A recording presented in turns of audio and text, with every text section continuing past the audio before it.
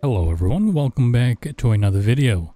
Now I just found a little minor cheese, micro cheese, however you want to size it, for the Stars of Destiny event. And that is pretty much going into lower world levels, gets you the same amount of stars you get on the level you are on. Minimum requirement is of course a friend that's a world level low enough that you can cheese on. But Mr. Macchiato, look at this. It say 24.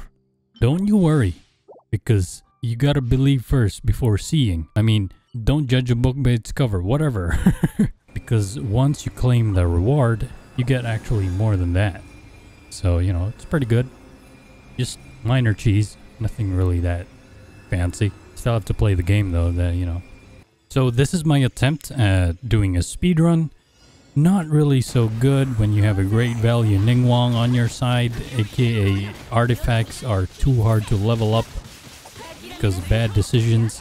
I feel like if you're doing the destroying, you gotta tell your teammates to focus on submitting, because although you can destroy them as fast as you want, it all lies to like submitting the energy or whatever they call it, and then accurately pressing the T button, because man, that is so iffy.